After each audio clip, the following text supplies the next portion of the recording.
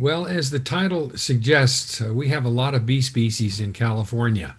We're the most speciose state in the United States, and that has a lot to do with the fact that we have such a diverse environment here in California. We have everything, and the bees take advantage of all these special places that we have in the state, and that's why we have so many different species of bees that are adapted to the various places in which we find them.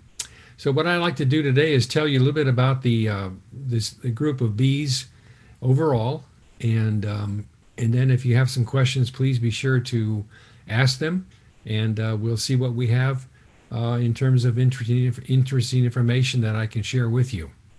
So we'll go to the next slide. There's a little bit of an outline. We're going to talk about diversity, importance, decline, which is a major problem, how to help bees, our lab, what we do, and also how to garden for native bees. Next slide. So bees, wasps, and flies, what are some of the differences? Well, bees, first of all, have two pairs of wings. They evolved from wasps years ago. Wasps, of course, have two pairs of wings, and they can sting, and they're not really interested so much in plants. They're carnivores. Bees are vegetarians, which is a real major distinction right away. And flies, of course, some people confuse a fly with a bee, but flies have only one pair of wings. So that's one thing right away that you can use to distinguish them. Next slide. This is the anatomy of a bee, head, thorax, and abdomen. And the development of various parts of the body vary according to the type of bee that you're talking about. But this is just to let you know what a bee looks like. Probably the thing to call your attention to right away is the fact that the legs and the wings are attached only to the thorax, not to the abdomen. So we'll come back to this if we need to, but I think that we'll move on to the next slide. So how many bee species are there in the world? Well, California, as I mentioned, we have about 1,600, probably more. In the United States, we have 3,600 species. Worldwide, we have 20,000 recorded species, but we think that this number may be as high as 30,000. We don't think all the species have been identified yet from places in the world like parts of Africa, Asia, and Latin America. So we still have a lot of work to do. And there's an awful lot of room there for other people to get involved. And that's beginning to happen. People are really beginning to take interest in the bees. So our bee lab is, you can see where it's indicated, and we'll talk more about what all these bees are doing. Well, there's a lot of myths about bees. All bees live in hives. Not true at all. Only the honeybee does, and the honeybee is not even native to North America. It's an old world species that's been brought over. Bees sleep in their hives. Well, honeybees, but native bees sleep anywhere. The interesting thing about bees when they sting you, which doesn't happen very often, but when a honeybee stings, it dies. Now, when other bees sting, they don't die. They can sting multiple times, but the sting is usually much less with a native bee compared to a honeybee. Bees live a long time. Well, some bees live several months. Other bees live just a matter of a few weeks. And some people think that only female bees can do the pollinating. Actually, male bees do it as well. Pollination really is the act of contamination of pollen being spread around by bees. So even something that doesn't look like it's much of a flower visitor, if it has pollen on its body and it's moving around from flower to flower, and some of that pollen gets distributed to the stigma of the flower, then you have pollination. All bees make honey. Not true at all. In North America, the only bee that makes honey is the honeybee.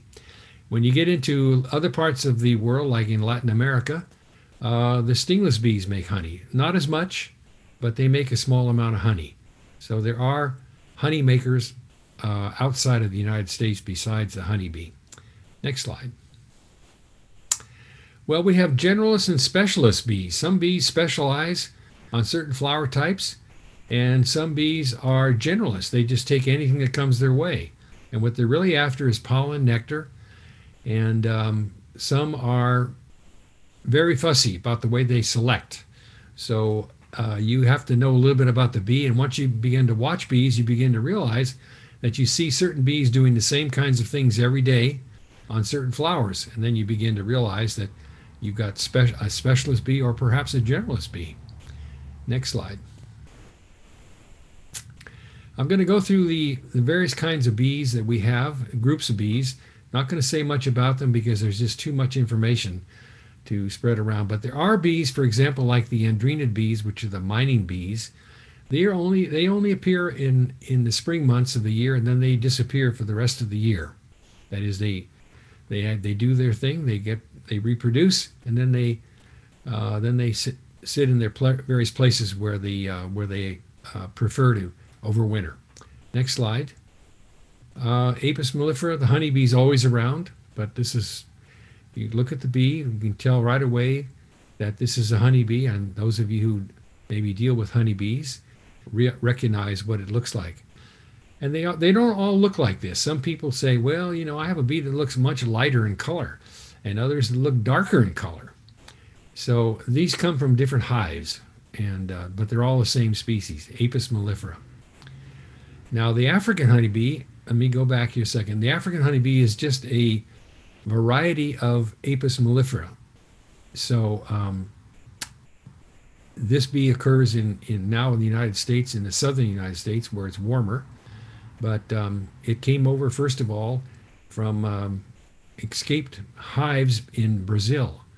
And then it came moving up the way into other parts of Central America, then into the United States. But it's also a honeybee. In fact, it's very difficult to tell them apart unless you do some really careful analysis of the biology. But Apis mellifera scutellifera is the name of the African bee. And now most of the bees are that we have that have gotten into the United States are Africanized. That is, they've mated with the local bees, and they produced a kind of a hybrid. Next slide. Well, there are bumblebees that are really common, and bumblebees are really interesting because we have a number of them out right now. And we have this one on the left is a very common bee. You find it on a lot of different plants, and especially on your California lilac. And the bee on the right side is another bee that's very common. And you see this one commonly on poppies. So we have 27 species of bumblebees in California, and they're beautiful. They're not always easy to tell apart. You need to work with a key, or that is a description. But they also make a kind of honey, but it's not like honey that you can use commercially. It's honey that they make for themselves. They're social, and most of the bees in California are actually solitary or slightly social. But solitary bees is the number one type of behavior that bees have. So bumblebees are really interesting, and they're easy to watch, and they're large and fuzzy, and they're really quite nice to have around your garden. Next slide. About half of the bumblebee species are endangered, however. So this isn't something that you have to keep in mind. And, you know, we're very worried about bees in general, but bumblebees in particular, about half of them are endangered. So worldwide, we have about 250 species of bees, 46 in North America, and 27 of these are in California. So we have a lot of bumblebees here in California, and we're really worried about steps that need to be taken in order to make sure these bees are conserved. Well, a lot of insects are actually declining, and this is a real worrisome aspect of our profession, and that is, what do we do about bees when they continue to decline? And, you know, what are we looking for in order to change the formula here and get the bees active again and reproducing and get their numbers up? We'll talk more about that as we go on. Next slide. This is just a few more examples of bees. The bee on the left is the one you see really commonly right now, and if you need to look at it and identify it, Look at the face of the bee. It's yellow. You can't see this real well with this particular image, but it's called the yellow-faced bumblebee, and it's flies around very commonly, um, and visits a lot of different flowers. The other bees are a little bit not quite as common. The California bumblebee, Bombus californicus, is a little bit less common, but the one on the right side, Bombus melanopygus, is very common right now on things like Ceanothus, California lilac. Next slide. Now here's a bunch of small bees. Not all bees are large. This is a small bee, about half an inch in size, and a very slender body, but it's a real effective pollinator. And it occurs in a lot of different areas, and it also has a wide variety of hosts. And it is a generalist. So we have 13 species of these in California, and a lot of this particular bee group, are good pollinators of agricultural crops in California. And we always have to spend time with the growers and tell them a little bit about this little bee and show them pictures, and also bring specimens so that they can see what these bees look like. Next slide. This is a sunflower bee. If you ever looking at sunflowers at this time of the year, we're going to get a lot of sunflowers pretty soon. And if you look at these little fuzzy bees flying around, this is the sunflower bee in the genus Diodasia. Next slide. And then we have the longhorn bees. These are really interesting. This is another group of bees, and this is the male. Have long antennae. The females have much shorter antennae, but the males have these long antennae, and are used to identify the plants as well as identify where the females are. So these are really these are sensory structures that the bee has, and they're very easy to see on things like cosmos. When you begin to see the large cosmos flowers in your garden, you'll see these bees commonly on the cosmos flowers, as well as on sunflowers too. Next slide. Now here's another group of bees that I think is really interesting. As I mentioned before, 1,600 species of bees. They all have different biologies, all have different ecologies. This particular group of bees are cuckoo bees. That is, they're like cuckoo birds. They make their living by parasitizing other bees. After they do all the work and provision the nest with pollen and nectar, this bee comes along and lays its eggs inside the nests of the primary bee. And eventually, when the egg hatches, usually that little larva that hatches will kill the host bee larva, and then it'll take over the pollen. So we have a lot of cuckoo bees. They're not rare things. They're quite common, actually. This is one of them. And you can notice that another identifying feature here is if you look at the body of the bee, you don't see a lot of hairs on it, especially on the legs. So these bees are designed primarily to take advantage of other bees. Next slide. Carpenter bees. This is something that bothers a lot of people. There's these big black bees that fly around, and people get really excited about these bees. They're not bumblebees because they don't have lots of yellow hairs on them like bumblebees, but they're big black, and people get a little bit afraid of them. They're nothing to be afraid of. I mean, bees have three things in mind that they're interested in, and that's pollen, nectar, and sex, and you're not on that list. So here's a really good example of a bee that goes into a flower, and it makes contact with the anthers, and the anthers spread all the pollen on the back of the bee. You can see that very nicely here. And it moves on from flower to flower and pollinates in the process. So the big black bee are really nice bees to have around, and they're fun to watch. And whatever you do, if you really don't like those bees and you think that they're doing something harmful to your house or your barn or whatever, please contact me and I'll tell you ways to deal with them. So whatever you do, don't spray them. Here's a bee this is a carpenter bee also. It's all black. It's a female. And what she's doing is robbing the flower. She's not going in legally into a flower and making contact with the anthers and the stigma. She's actually poking a hole in the base of the flower and sucking out the nectar. So this is nectar robbing. Now, the valley carpenter bee also has, the female, as I mentioned, is black, and the male bee, on the other hand, is this bee on the left side. This is called the teddy bear bee. and valley carpenter bee, teddy bear bee.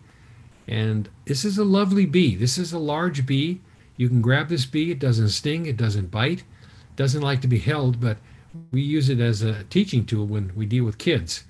And it's a really interesting bee. And people always ask me, once they get used to this bee, they realize it's not harmful, and it's just kind of a cute little thing to have. They say, well, what can I plant so I can get more of these bees in my garden? It's such a nice bee. And we tell them what kind of plants to plant, and we hope that they have the experience of having this bee come and visit their flowers. Okay, next. Okay, then we have these small bees. These are really tiny little bees. They're about the size of a little bit larger than a kernel of rice. But they're really common, and they're also very prominent at this time of the year. They're called the masked bees, and they have a very interesting way of carrying pollen. They don't carry it on their legs or their underside of their abdomen like some of the leafcutter bees. They carry it, and they take it internally into a specialized expansion of the digestive tract, which is called the crop. And then they go back to the nest and they regurgitate the pollen into the nest hole where they're nesting. So this is another way of carrying pollen. Now, this is a bee that I always like to ask people, have you seen the ultra-green sweat bee? And the one on the right is what I'm focusing on, which is the one that's all green, and it's a beautiful bee. Even the eyes are green. The male, on the other hand, is got a striped abdomen, which is down below. And but this is the most common native bee in California, and it's around most of the year. And it's an excellent generalist pollinator. And I like to call attention to people and ask them if they've seen this bee. And more when I give presentations, people are telling me, "Oh yeah, I've seen a bee," and I didn't really realize it was a bee. And I said, "Yeah, it's a bee." So there it is. It's a beautiful bee. These are really small bees. These are tiny bees. I'm not going to say too much about them. They're sweat bees. They get the name sweat bee because some of the bees will come on your arms or exposed parts of your body where you actually have are sweating, and they'll actually dabble with the sweat. They want to take that sweat up and use it for their own purposes. So that's why they're called sweat bees. And there's lots of them. Now, this is the Anthidium species wool carder bee. This is a bee now that's very common in gardens, and it's been introduced from Europe. And this bee is really interesting because it chases all the other bees. And if you get too close to it, some of my students claim that they've been hit in the forehead by this bee. It just bounces off their forehead. And but this bee is very territorial. That's what it's doing. It's setting up territories, hoping to get an interaction with a female and mate with a female. But in the process, it chases everything. Right now, I have them in my backyard on foxglove, and they're just chasing every bee that comes in, except when a female comes in. And then they're much kinder until they approach the female to see if she's interested in having a little greater relationship. So this is the wool carder bee. Next slide. This is one of my favorite bees. This is a leafcutter bee, and it's on an Asteraceae flower. And if you notice, the underside of the abdomen is full of pollen. And that's what these bees do. They get on top of a flower and they rub back and forth, and they carry the pollen on the bottom of the abdomen. Now, this is in contrast to things like bumblebees and honeybees that carry it on their legs. But this is a beautiful bee, and this is one that you'll see soon around gardens. A fairly common bee, but nice. Now, leafcutter bees do exactly what they're supposed to do. They cut leaves, they cut flower petals, they take them back to their nest, and they make a nest out of them. And you can see what some of these nests look like once they construct them. They piece them together. They have kind of a liquid material that they use, that they kind of a saliva that they can fasten these pieces of leaf together to form a cell, a series of cells. And but to watch them do this thing about collecting bees is really, really very interesting. And they'll fly around with this piece of leaf till they get to their nest, and you can watch them do all that, at least. And if you dig them up, you can actually see these complete cells that they're making out of leaves, out of flowers. Next slide. And then we have the osmia, which is the mason bees. And these are bees that come out in the springtime only. And they have a round head, a round thorax, and mostly a round abdomen. And they're beautiful colors, dark metallic, and they're solitary. And some of them nest with mud, and some of them nest with chewed up leaves. And they also collect pollen on the underside of their abdomen. They're leafcutter bees. And again, this is one in springtime that you'll see this bee. In fact, most of them now are passing. So we're getting ready for the summer bees. Next slide. Well, the importance of bees. We all know that what bees do, they pollinate. And 75% of the flowering plants of the world rely on pollinators. And it's said that about a third of the food that we eat has been pollinated previously by a bee. So bees are extremely important pollinators. And if we didn't have them, we'd be eating a lot of very dull foods. So bees are really essential for keeping ecosystems and agricultural systems and even your gardens healthy. So bees are extremely important. We'll say more about this as we get into this topic a little bit more. 1/3 of the food we eat is pollinated by bees. So there's all sorts of ways in which the bees are helping us and their importance. So we'll talk a little bit more about this as we go in. But there are some of these. Okay, well we'll talk about pollinator decline. Okay, here we go. Bees are declining worldwide, which is a real serious problem. Europeans are documenting more of this than we are in the United States, although we've documented it as well. Honeybees are declining, native bees are declining, and insects in general are declining. And there's a number of reasons for this, but we don't know all of the reasons. So there's some really serious issues involved with pollinator declines. And in fact, it isn't just simply in temperate regions. Tropical regions also are showing declines in pollinators. But there are some things that you can do, and there are some reasons why pollinators are declining. We'll talk about that with the next few slides. First of all, we destroy their habitat. I mean, if you don't have habitat, you don't have a place to reproduce. Sometimes the habitats are fragmented, so the bees have a harder time getting around. Pesticide use clearly is a problem. And recently, people used to ask us, well, what about herbicides? Are herbicides okay? And we kind of hemmed and hawed. But now we have some real solid evidence that things like Roundup, glyphosate, are impacting seriously bumblebees, and they have to be impacting the other bees as well. We just don't have all the studies in order yet. Climate change, for sure. I'm going to come back to that in just one second. There's introduced species that actually invade the environments of other species, the native species. And then you have this whole series of disease and mites, a very big area that's also causing problems. But I want to get back to climate change for a second. Climate change, in California, we have all these drought conditions that are taking place right now. And this is serious because this is changing the synchronization between flowering and the bee seasonality events. So when you have plants that don't flower on time, and you have plants that flower maybe less than what they did before, then the bees have to respond to that. And some of the bees can respond by actually holding over for a year, 2 years, 3 years sometimes. But some bees just don't have the food. If they don't have the food, they're not going to reproduce. So this is the reason why a lot of our research now has to do with how can we enhance the food sources of bees, but artificially in a sense, because we want to restore, and we want to change habitats so the bees have some food to forage from and also to live into. So I'm going to talk about that in a second. But climate change is a real problem. Next slide. So how do we help bees? Well, please don't use pesticides. And there is no such thing as a safe pesticide. There are some things like if you have to use a little bit of soapy water to get rid of your aphids, that's probably okay. But pesticide use is really designed for one thing, and that's killing.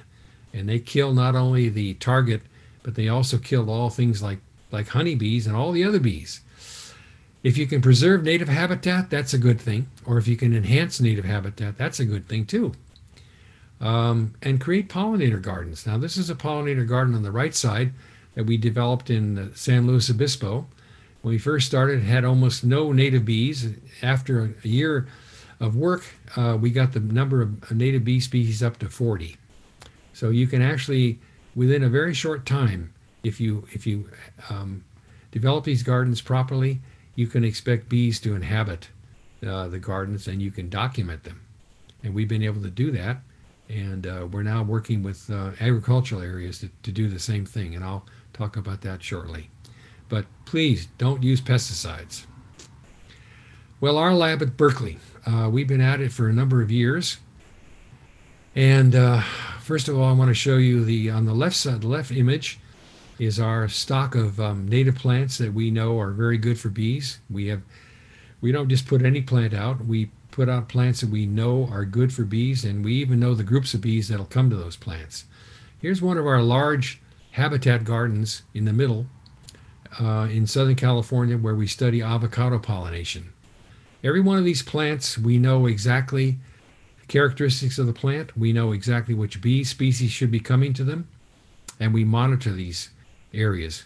And we've been doing that for since 2014. We started the work down there. But this shows you what a nice habitat garden looks like.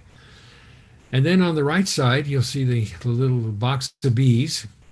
And we show these to people, and they say, oh, yeah, this is neat. They're kind of small, blah, blah, blah. Anyway, the point that I'm getting at here is this is not adequate for us to communicate information about bees to people. So we're actually photographing a lot of the bees, and we're putting these things into publications where people can see close-ups of the bees. It's not good enough just to see a little tiny bee. Every one of those little insects that you see on a pin and a label, these are all bees. And of course, when you go to a farmer or grower and you say, these are the bees that are in your orchard or in your crop, and they go, oh yeah, this is very interesting. Well, we've also learned that this is not the way to do it. So we're actually spending more time developing large blow-ups and close-ups so people can see what these bees look like close up, and then we talk to them about bee stories. We tell them about the bees.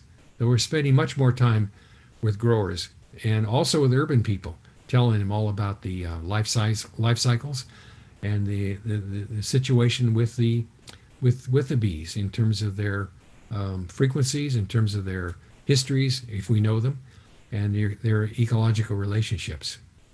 Next slide. So gardening for native bees. Well, bees need food sources year-round. And here's a beautiful garden in Brentwood, California, Northern California. And it's just full of bees. And the more plants that you pack into these areas, especially plants that bees like, the greater the number of bee species and the greater abundance of bees overall that you will actually experience. This is a wonderful garden. We pull out of here at least 50 species of bees just in this one garden. So bees need pollen for protein, and they need nectar for the carbohydrates, the sugars. And this is what we think is one of the ideal goals to achieve, and that is a very diverse garden, which provides both food for the bees as well as habitat for nesting. So one of the important things to recognize about bees is they're not all the same. That means that they need different things at different times of the year, depending on the species. And the more diversity that you have in gardens, the greater the diversity of bees that you'll be catering to in your garden. Next slide. So I'm going to show you some of the plants now that we like. And I also want to mention to you that we are bee-centric. That is, we go with what the bees tell us that they like. So we're not hung up on native plants only. We know that they like native plants, but we also know they like non-native plants. So that's the reason why we call ourselves bee-centric. California lilac on the left. This is Ceanothus. Manzanitas, very interesting group of plants. Sometimes people don't realize how early these plants flower. They'll flower in the middle of December. And there are bees, bumblebees in particular, that will be there to pollinate them. Wisteria comes, this is an exotic, but the large carpenter bees like this plant a lot. Pride of Madeira, the one on the right, is loaded with different kinds of bees. It comes from another part of the world, but we plant it because bees like it. Next slide. Buckwheat. These are native buckwheats on the left side. Gum plant, native. Phacelia, native to Southern California, but also does well in Northern California. And keep in mind, just because it's from Southern California doesn't mean that bees don't like it. They like it. Move it northward, and they'll use it. So you just have to follow what bees tell you to do. You should be listening to them. That is, listening in the sense of watching them, and they'll tell you what they like. And that's what you ought to plant. Next slide. Lavenders. Oh, they love lavenders. Not particularly this one, but there's one coming on right now that's just starting called Lavandula Provence. And they really like that one. Catnip. They like catnip. And they like sages, particularly the Brandigii sage, which you can buy at many of the nurseries. So once again, it's a mixture of natives and non-natives. Next slide. California poppies, really good for bumblebees and also good for some honeybees. And then there are some leafcutter bees that like this as well. And the common yarrow plant here, this is a native plant, Achillea. This particular one is sort of okay. We like the one that's all yellow. The yellow one is really much more attractive to bees. So once again, it's a matter of when you watch and see what the bees are doing, they'll tell you what they like, and then you should take action accordingly. Next slide. Okay, so I've already mentioned that manzanitas are a real good flower for bees. And also this bee down here in the lower right, this is the one that's got, look at the mouth parts of this bee. It can reach into the flower pretty well. And this is a bee that's common, believe it or not, on the Berkeley campus. And it comes out in springtime around Save the Gate. This is Habropoda. And the grounds people always contact us and they say, how can we kill this bee? It's all over the place. And they say, don't kill that bee. It's a beautiful bee. And it's making a nest around Save the Gate. And they do it every year. They've been doing this for over 100 years that we kept records on. So a lot of what we do has to do with education. And if we get a chance to talk to grounds people or urban people or whatever, we try to do that and educate them about what bees are there. But one thing you must keep in mind, and that is if you're going to do this, you have to have some visual aids for them so they can see these things and have some websites where they can go to get information. And that's where communication with groups of people, audiences, is really very important. Next slide. Oh, this is one of my favorite plants, Calandrinia, which is in full flower everywhere. We love this plant up north, Northern California, a little bit lesser in Southern California, but the bees love this plant. And it's a really good plant, easy to grow. It's drought tolerant, produces beautiful flowers, which attracts a wide diversity of bees. And bumblebees like it, small carpenter bees like it. The nice thing about this plant is it flowers for a long time period, and it's easy to propagate. Just cut off a chunk of the plant and put it into the ground, maybe with some rooting compound, and you got yourself a plant. So this is one of my favorite plants to recommend to people. We'll get flowers on this thing now until probably November. Really good plant. Ceanothus, California lilac. This is a really nice plant. There's so many different varieties and so many different species we have in California. And the bees love this plant. This is a really good plant in springtime. Gunflower, we've already talked about this. We've already talked about, now this is another one that's really nice. Sphaeralcia, and this is the globe mallow. This is a really interesting Southern California species, native. and it attracts a lot of bees. It's a really good plant to plant in the ground. It's also very tolerant to drought, but if you water it well, or water it moderately anyway, you'll get a big growth of leaves and flowers like you see in this particular image. If you don't water it so much and you let it take care of itself, which you can do, you'll find that the flowers will be more sparse and there won't be as much leafy vegetation as well. So this is a good chance for me to say something also about not only the bees, but also if you're going to be interested in saving bees or monarchs or whatever, you should know something about plants. And it's amazing to me when I talk to people about how much they know about plants and the horticultural aspects of plants, how little people really know, except if you happen to be a really adamant gardener. And if you happen to be an adamant bee person, you'll know something about them. But a lot of people don't. But it's a good idea to find out about plants because that's the basis for their survival in these environments. This is one of my favorite plants. This is Vitex from North Africa. And this is a plant that's only 2 years old, produces these beautiful stalks of purple flowers, and it attracts a huge diversity of bees. And this thing, once it gets established, you don't need to water it anymore. And it'll grow, if you let it grow, it'll go to 20 feet easily, but you can prune it and you'll keep it to a nice size in your garden, and you'll have flowers for months once it starts to flower, which is just about ready to start to flower now. And if you trim those old flowers off, you'll get a new crop of flowers. So this is a really nice plant to have.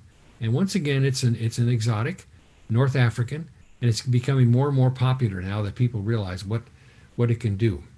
This plant is only 2 years old, by the way. On our website, helpabee.org, we have a list of plants that we recommend, a little bit about their characteristics.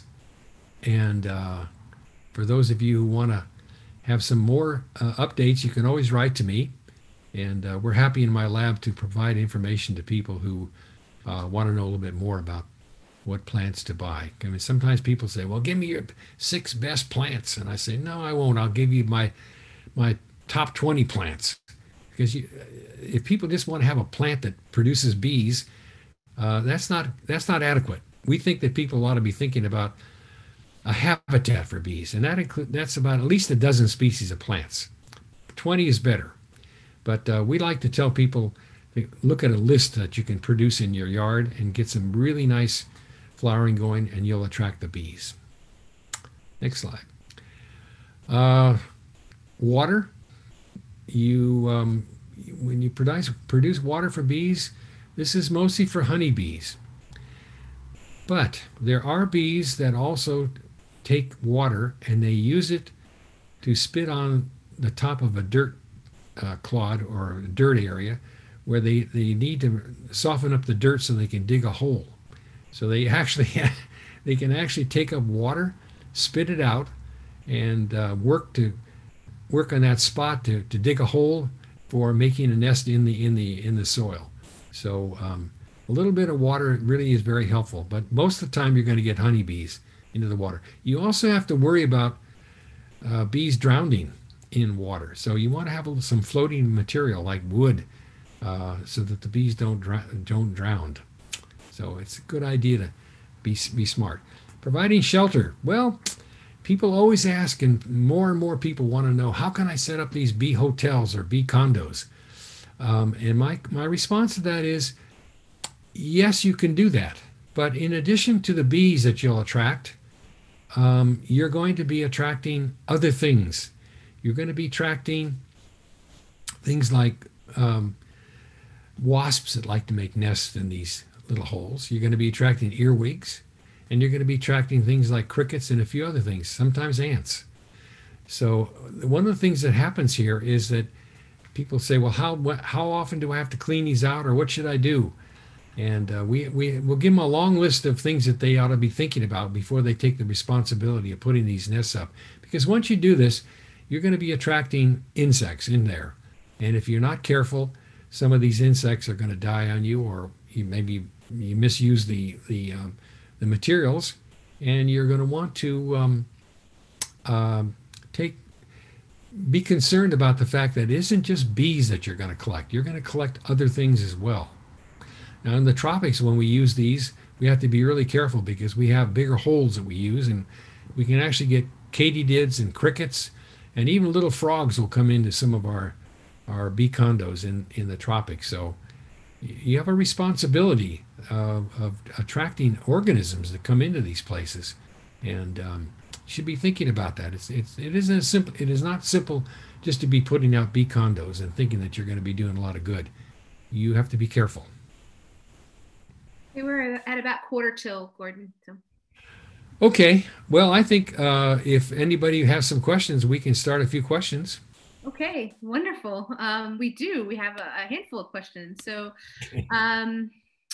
one that came in earlier from a email is that we have a small tree with small flowers in the spring, and every year during this blooming period, the tree is literally thousands of honeybees enjoying the flowers. My wife and I love to stand under the tree in the spring and just listen to the buzzing, except this year there were slightly lesser number of bumblebees instead of the usual honeybees. I couldn't spot any traditional honeybees at all. Comments. Sorry, I can't identify the tree or the specific bee type. So do you have a comment on that? Well, unless I know the tree, it's pretty hard to comment. And also, when I plant things and the bees come in, I'm always curious about which bees come in. Of course, we can identify them. We now have keys to identification of a lot of the bees, and if you get honeybees and bumblebees coming in, that's good. If they're declining, that's not so good. So it's hard to give you a really good answer to that question, except that to enjoy it. I mean, I just think that people. Are a little bit more too mechanical, and they should really be thinking about enjoying some of the things that they're actually seeing. I spend a lot of time watching the bees in my backyard, for example. Yeah. Here's a question about carpenter bees that a pesticide company sprayed for carpenter bees, which had made a home in the eaves of my cottage. I hope Dr. Frankie will tell us how to deal with them, or that he will provide an email address for us to ask him privately. Okay, so first of all, I like carpenter bees. Secondly, we don't know of any houses or barns or places like this have ever collapsed because of carpenter bees. If you don't like carpenter bees, then one of the things that we recommend that you do, or two things actually, that you plug the holes with steel wool, or you can also put up extra boards alongside of the places where they're boring, and then once they bore into those pieces of wood that you put up there, you can take the wood someplace and put it out in a wild area and let the bees go. We do not recommend using pesticides. I mean, that's just old mentality of killing things that seem to be in your environment that humans don't like. So I like steel wool. People have used steel wool commonly. The other thing too is that they don't make that many. There are not that many holes that they make. I mean, what if you have a half a dozen bees buzzing around your home or your wood? Watch them. They're fun to watch. I know that sounds a little crazy and it bothers people, but on the other hand, if you really are bothered, please use steel wool. Don't use chemicals. That's a great tip. I hadn't heard that. That's wonderful. Here's another question. I'm living in transitional pygmy forest, northern coast of California, and have not seen many bees at all, though there must be some. Are there plants that you know of which could survive this acid soil alternating between arid and standing water conditions, which could provide a food source for local bees? Well, we could probably work up a list. I'm just trying to think of what I know the area real well. I used to work up in that area a lot. Um, the lilacs are one possibility. Poppies are another possibility.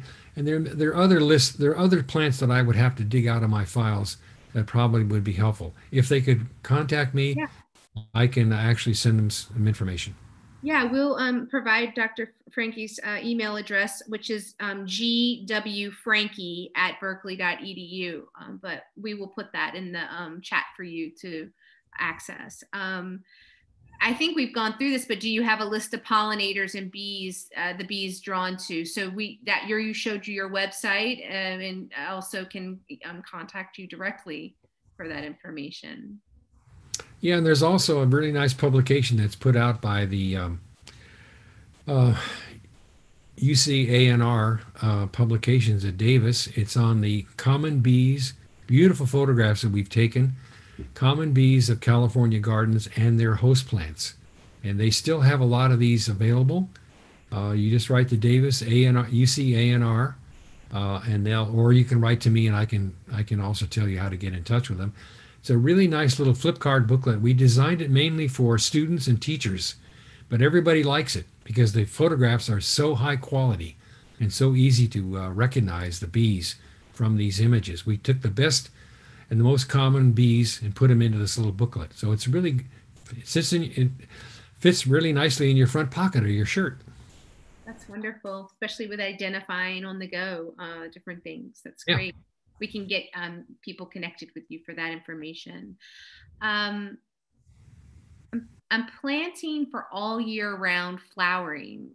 Can the slides be made available to viewers? And I believe we can make these slides available to folks, Dr. Frankie. Is that okay? Yeah, the only problem I have is that our bee photographer, he doesn't want to have any of these photographs show up someplace else without his name on them. Of course. Okay. So I think the best thing to do is for people who want to have a year-round flowering. I mean, we can provide a really nice list of plants. If people contact me, we actually have a list available right now of things that we use in Northern California or Southern California that we can provide for them. Okay.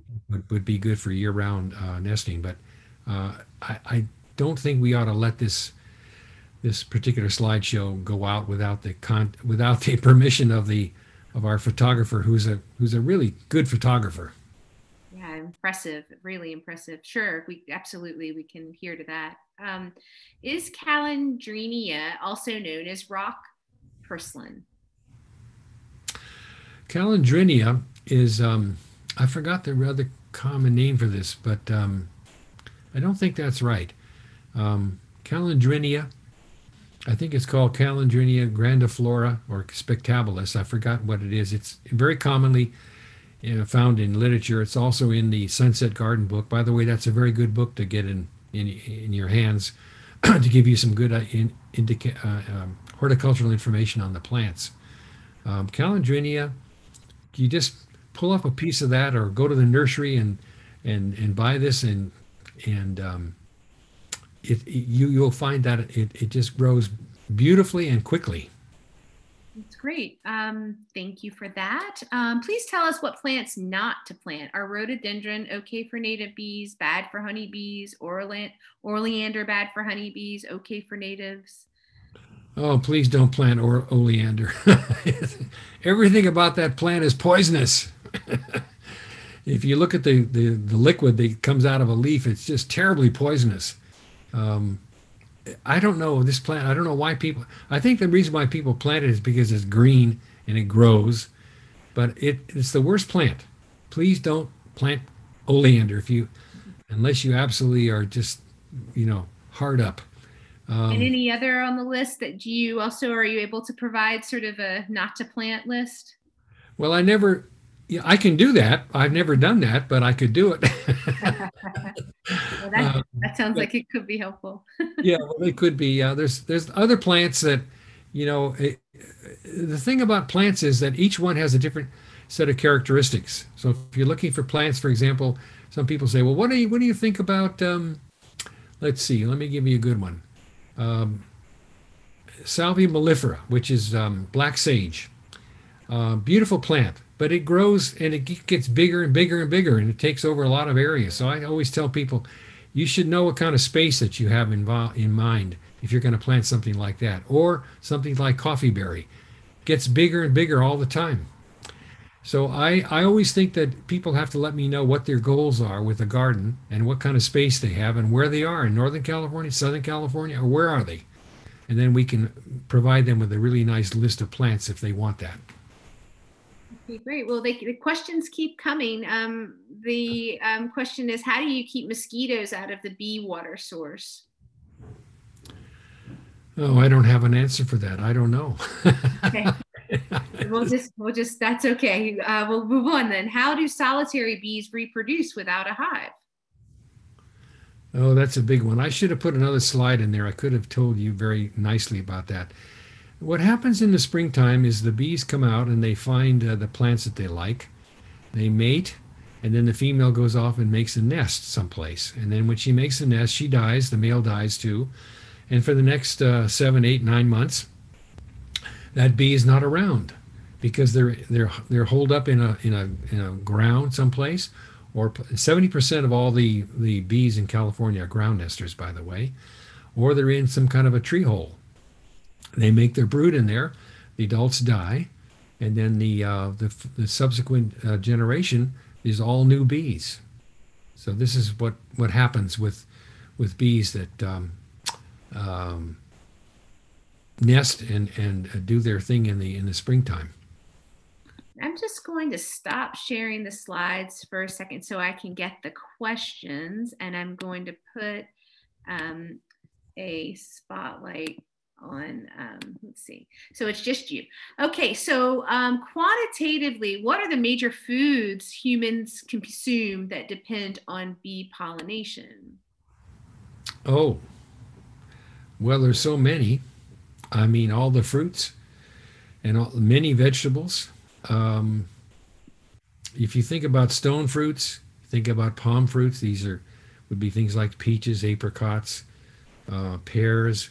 These are the kind of fruits that depend heavily on pollinators.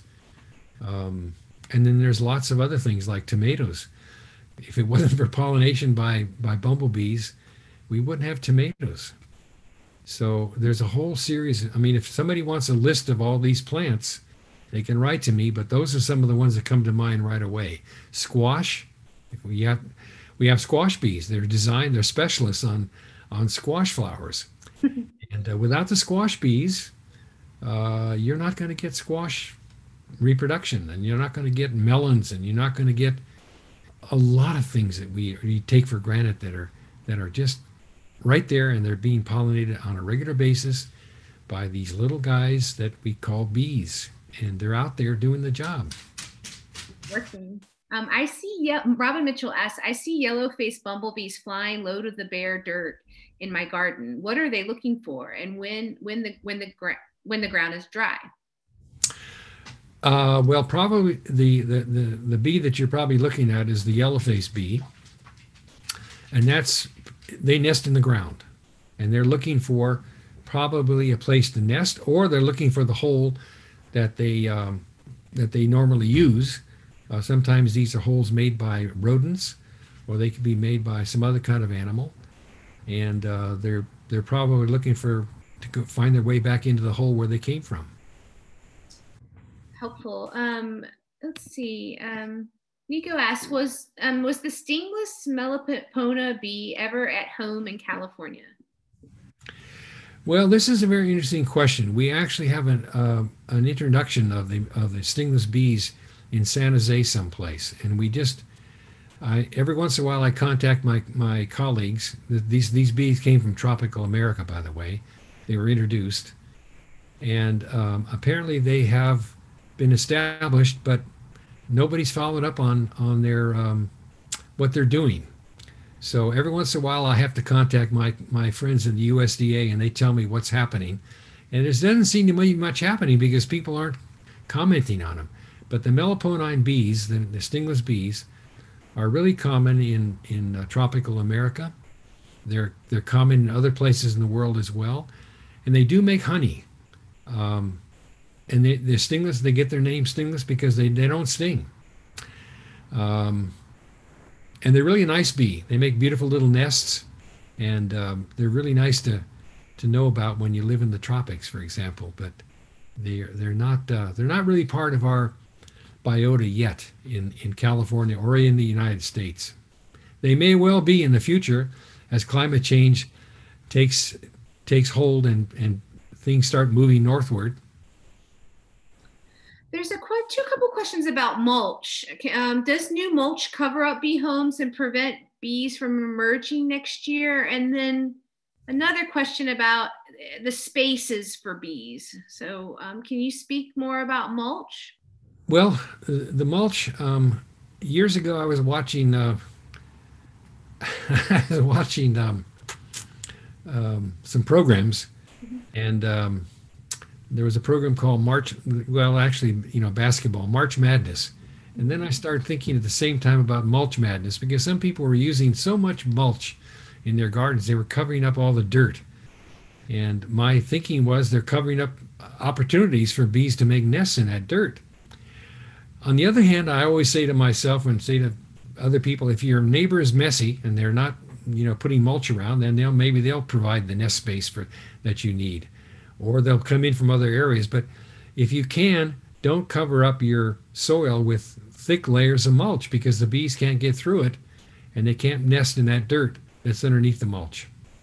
Well, that lines up well with the question of how do you create good nesting opportunities for bees? So can you comment any further other than the mulch not using? Well, in the case of nesting bees, the soil nesting bees, we don't really have a lot of good information yet about the practical aspects of taking advantage of that particular habit.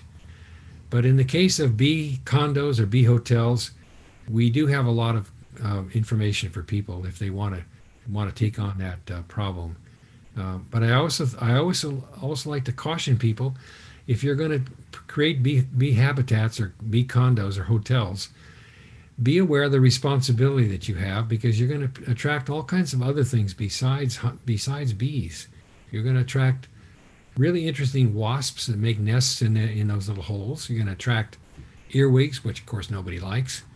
You're going to attract sometimes ant nests, and you can even attract small crickets. And also, in these drought times, when the bees come in and make nests in these hotels, they may not they may not emerge the first year, or the second year, or the third year. They can hold over. They have a capacity for holding over under drought conditions. In California, the bees are adapted to drought. They can hold over. So if you're going to be thinking that I'm going to put some bee hotels up and next year I'm going to get a crop of bees, it may not happen. They may still be in those little hotels there for another year or two or three. So it is not a simple matter of setting up bee condos. The other thing about bee condos is people say, well, I'm going to flood the area with all these bee condos. And well, if you do that, you're also going to attract the parasites and predators that feed on bees. So you have to be careful. I always recommend that people have small investments or small condo complexes. Maybe not more than about 30 or 40 holes. And people always ask the hole size. Well, 1/4, 3/16, and 5/16 are the ones that we use. But I don't use them in big numbers, like sometimes when people want to cover a wall with all these holes. That's a bad idea. Great. Well, it's so nice to have you available and your team to answer questions. We have many more questions, but it is 4 after 2. I'll take a couple more if you'd like, Dr. Frankie, to just answer those, and then we can. Yeah, we can do a few more. Okay, and whoever, I know some people may need to leave, have some other obligations, but for those of you that would like to stay, we'll stay a little longer because these questions are wonderful. Terry asks, carpenter bees love my pineapple sage, but earlier this year, I noticed honeybees on my pineapple sage. They appeared to be robbing nectar as well. I've never seen this before. Are they cutting new holes or using the holes previously made by carpenters? Big question mark. Yeah, usually what happens is the honeybees are smart, at least to some extent, and they will use the holes made by carpenter bees. So they look for these holes.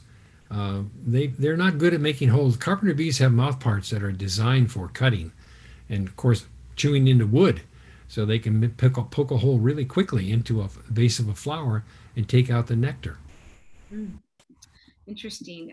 Same with, are the carpenter bees damaging to wood construction, such as decks, ramadas, etc., or is that a myth? And I know you touched on that, but maybe you want to just drive that home one more time. Well, here again, I think it's a matter of people that get worried about large black bees buzzing around and making holes. Personally, I wish they would do this in my house because I'd watch them. And if I got tired of them, I would plug up the holes with the steel wool. And I'd make sure that they were not around when I did that. So it's a matter of personal preference and understanding that this is what bees do. They need to nest. They need a place to nest. We've taken over their places. We've taken away the wood, the habitat, and they see these beautiful boards sticking out, and they make holes underneath those boards, and they make their nests there. And if you were to open up those holes, you'd find out that there's maybe 6, 7 small cells that have young bees that are developing. Well, like you said, no building has ever collapsed due to these nesting and drilling bees. So yeah, and maybe they're active one year in a place, and then the following year they may not be, or they may be active for 2 years, and then they won't be active after that. So we don't know all of what motivates a bee and what motivates them to do this or that or find particular places, but we do know that if you put pieces of wood up next to where the holes are, they may go into those holes and they may use them, and then you take the wood away, and then at the same time you may want to plug up the old holes with steel wool, and then sort of takes care of it. If you like carpenter bees, which I do. What was the name of this Sattergate bee? It's called Habropoda depressa. And every year in the springtime, these bees fly around, and they fly around. Particularly, there's a small live oak there that's surrounded by dirt and a little wall. And the bees are flying around, and people think, oh, these bees are going to cause some trouble. Turns out all those bees are males. And the males are waiting for the females to come out of the ground so they can mate with them. And they're not interested in you at all.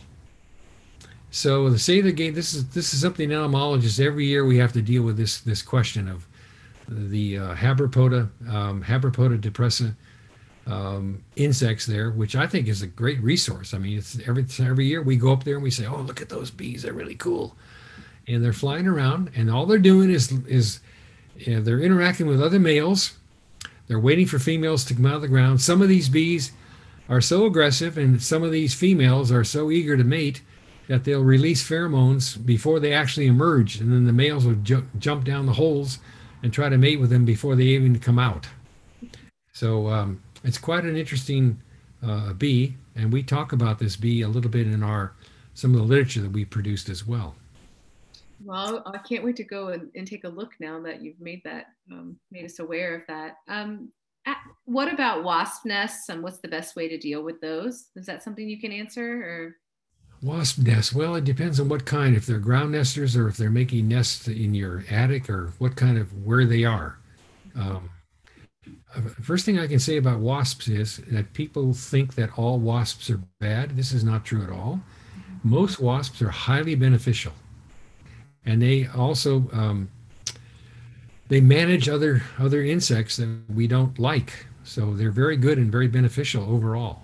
There's only a few wasps that give us trouble, like yellow jacket wasps, and there's ways to deal with those wasps that are pretty benign, which I think is pretty interesting, because you can actually attract them, not too much, but you can attract them away from your barbecue if you don't have a big nest nearby. And one of the ways that you can do that is very simple. I mean, my father taught me this years ago. And I don't know where he learned it, but other people have known about this for years. You take a container of water, a small basin of water, you put a stick over the top of the water, and you attach a piece of meat to the underside of that stick. And the wasps come flying up, and they land on that stick, and then they roll around underneath to get at that piece of meat. And you have the water level come up almost to where the meat is. And of course you put soapy water. And the bees don't have enough sense the wasps don't have enough sense to climb back up to where they came from. So they try to fly out. And if you fly out, you're going to hit the soapy water. And when you hit the soapy water, you're done. You're finished. You're a goner. And You can collect. The nice thing about this method is there are attractants that you can put out that will attract wasps, but you don't want to attract wasps. You just want a benign way to collect them. And this is a good benign way to collect. You can collect hundreds of wasps if you use this technique. And you don't have to worry about drawing them in from some place where you're going to get all the neighbors coming in as well. You don't want that. You just want to get those guys that are local in your area. So you may not get them all, but you'll get an awful lot. There's a great idea here to have a sign put up at their gate to inform the uninformed about the bees, that they're I think we should name that bee the Save the Gate bee. I think that would make it what I didn't tell you about is the metallic green sweat bee that you showed you pictures of earlier. We actually gave that a common name. We actually, years ago, we called it the ultra green sweat bee. And the reason is because this exoskeleton is so beautiful and so green that we just thought, this is what can we call this thing? Let's call it the ultra green sweat bee. That'll do it. It's not an official name because there are official common names, but we don't pay any attention to those anymore because people make up their own names as they go along anyway. So besides, it's too much paperwork.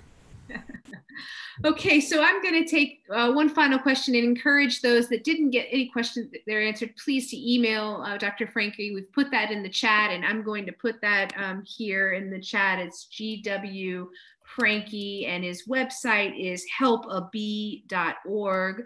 And the one last question is, what's the situation with California native buckeye and European honeybees? Do the blossoms harm these bees? Yeah, that's a big question, and nobody's ever really fully researched it. For example, we know that the pollen is toxic to honeybees. We don't know what effect it has on native bees, but we do see a lot of native bees using the pollen. So this is something that somebody needs at some point to study. We don't know. Well, that answered two questions from people, and I can't help but just take this last one. So we had in our garden a lot of black-tailed bumblebees in the springtime and a few yellow-faced bumblebees. Now I only see a lot of yellow-faced bumblebees, but no black-tail. What could be the reason for that? Good question. It's hard to answer that question without having seen that progression through time. Maybe that person then could email you directly about that. Yeah. Well, yeah. Yeah, usually what I do is I ask people to send me more information, and then I can give a better answer, because there could be any number of reasons why this happens. Could be that the yellow-faced bees are, they stay around for a while. They'll be declining as well through time as they do, and then they'll pick up again in springtime next year. But the other bees, it could be that they've come into contact with some pesticides, or who knows for sure. So we'll end it there. I think we've gotten lots of good. There was a last minute question. Will the bees nest in clay soil? Oh yeah, sure. Yeah. Okay. In fact, there's a real common sweat bee that nests in clay soil. They seem to like that clay soil, and they can find their way into that soil. I don't know how they do it. They're very industrious. They figure out ways to get into it. There's some nesting bees at the Oxford tract there at UC Berkeley that we always watch every year, and they're in this really bad soil. They go into it. They manage to deal with it. Some bees, as I mentioned earlier, can deal with that kind of soil by taking water. They take up a big drink of water someplace, and they spit it out on the soil, and makes it softer. Then they scratch it out until they go back and forth until they get enough water to make a hole. Well, Margaret Copeland's actually asked, and she's still on, she's asked two questions about, one, what plants do ultra green sweat bees like? And then she asks about the importance of native bees to commercial agriculture in California. So two different questions, but is there a particular plant that the sweat bees like in addition to clay? Well, Calandrinia is really a great plant for sweat bees. They like that. Yeah. I can also tell you that they like gumflower, Grindelia. This is a really good one. Encelia californica, which is the California bush sunflower, a really good one. There are others as well. If you can always write to me, and I can always refer you to our list that we've developed in this really handy flip card booklet, where we talk about the bees and the plants that they like. So we can figure out, I mean, 3, 4, 5, 6 different kinds of plants that they like. And the calendrinia, I mean, I think this is one of the neatest plants. Furthermore, it's a good idea to watch these plants and see what time of the day they actually are active, because calendrinia is a really good plant early in the morning. As the day goes on, most of the pollen and nectar have already been taken. So you won't find bees all day long, even though the flower is still open. So this calls upon you to make observations. I mean, bird watchers should be good at this. There are such things as bee watchers, and we have a phenomenon we call, all my students have to learn how to do what we call getting their bee eyes, watching bees and getting used to what they're doing. And once you get your bee eyes, you don't make mistakes. You don't go out there late in the afternoon when everything is hot and everything is dry and dusty. You go out there in the morning when the bees are there. That's getting your bee eyes. And birders know this. Birders should be good bee people. Margaret had a bigger question about the native bees to commercial agriculture. How important are they in California to commercial agriculture? Well, I think I need to write somebody. This is a complicated question because it's evolving right now. It's becoming very aware. In fact, that's how we started with all our intensive work with bees, and that is that honeybees are declining, and they continue to decline, and like a lot of things. But we got into the alternates to honeybees with our solitary bee work, and we continue to work on that, and others do as well. But we just don't know enough about native bees to know exactly how to manage them. There's a few species that we can manage because we know where they nest, but there's so many others that we don't know much about. And that's where a lot of effort is going into now. There's just so many people studying bees, which is a really good thing. Yeah. I mean, we have 1,600 species of bees. Can you imagine 1,600 profiles of bees? No. It's going to be years before we know. We only have a handful that we can tell you something about right now. And why are wool carder bees called that? Oh, well, this is going to go on for a while. I know.